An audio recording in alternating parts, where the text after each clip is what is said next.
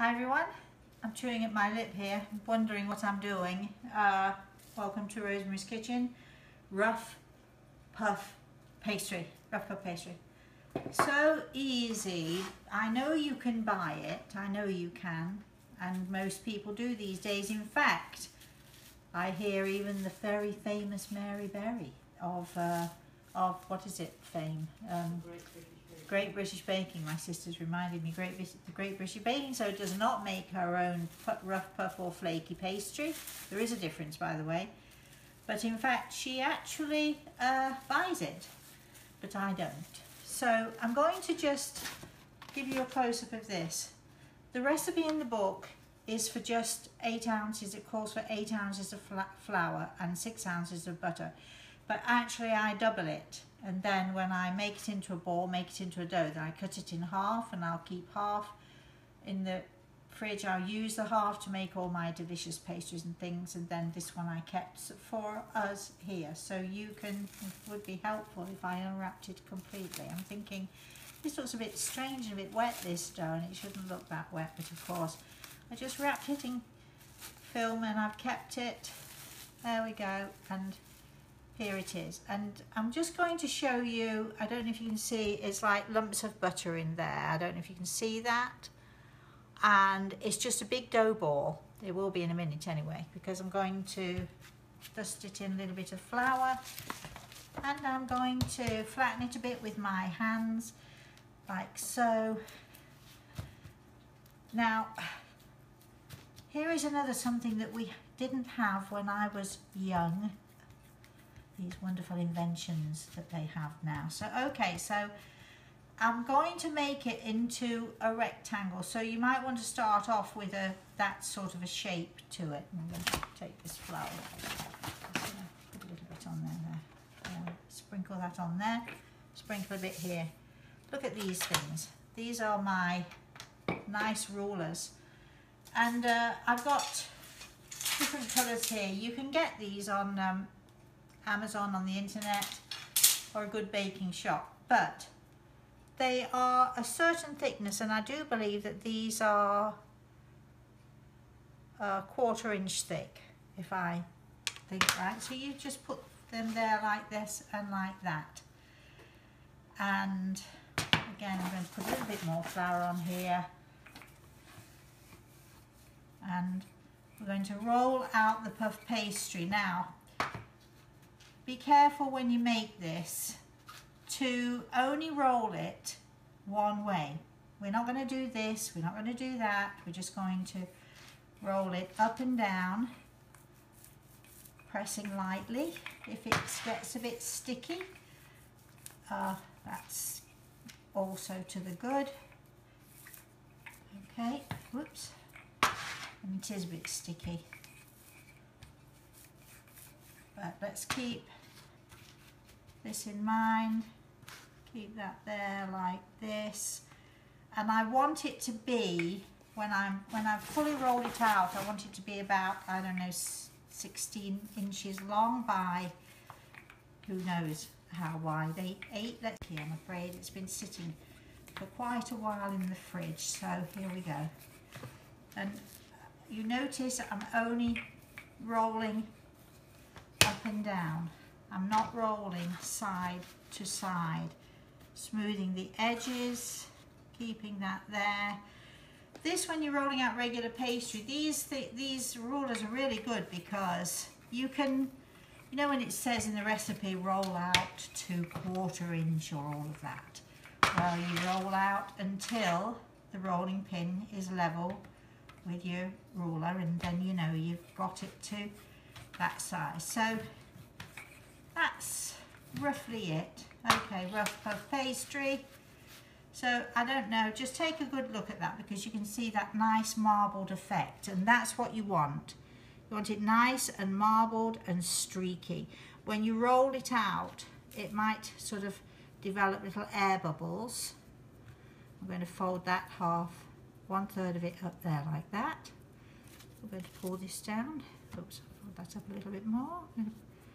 Pull this down and level it out. It's very pliable, and then I'm going to do the same with that. Now like that. to make an envelope.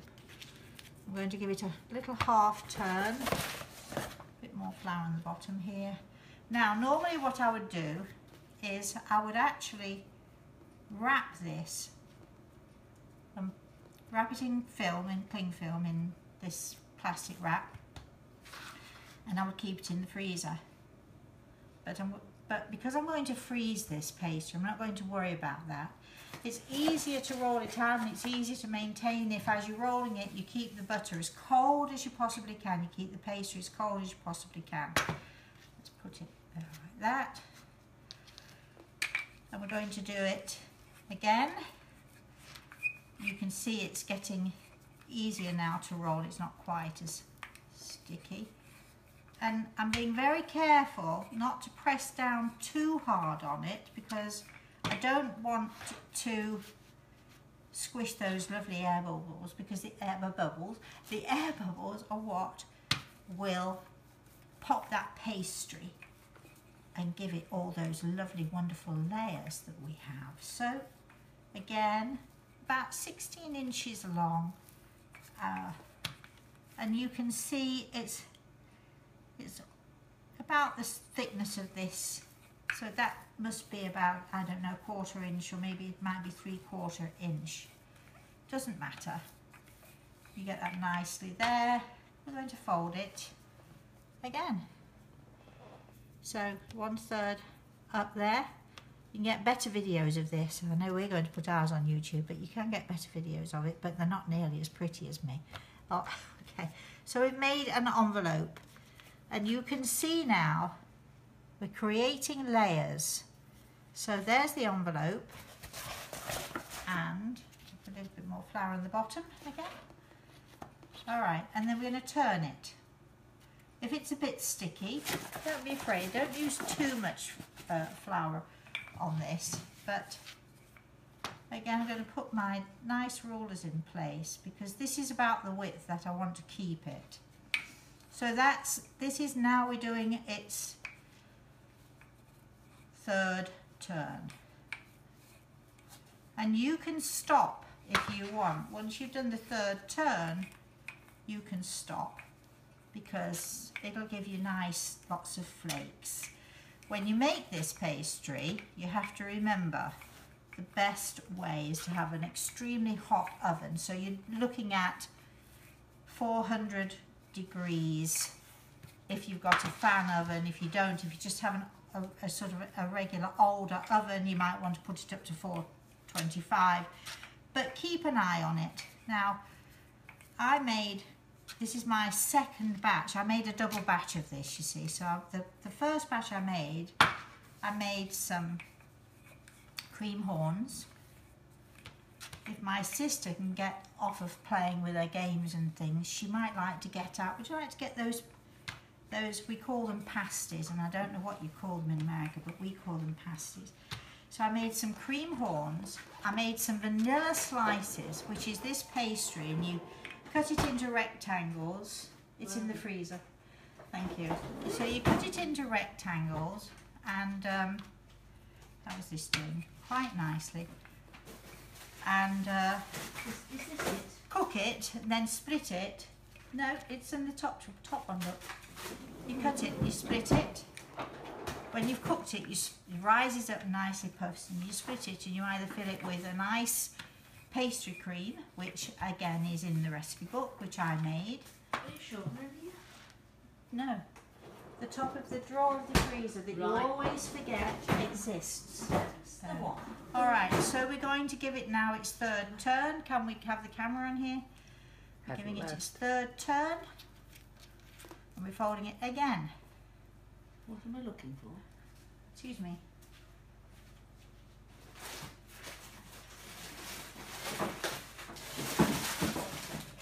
There. So we're giving it its 3rd turn. Okay, I'll show you those in a minute. It's always wise to know what you're looking for when you're going into the freezer, right? So, okay. I'm giving it a 4th turn. This is enough.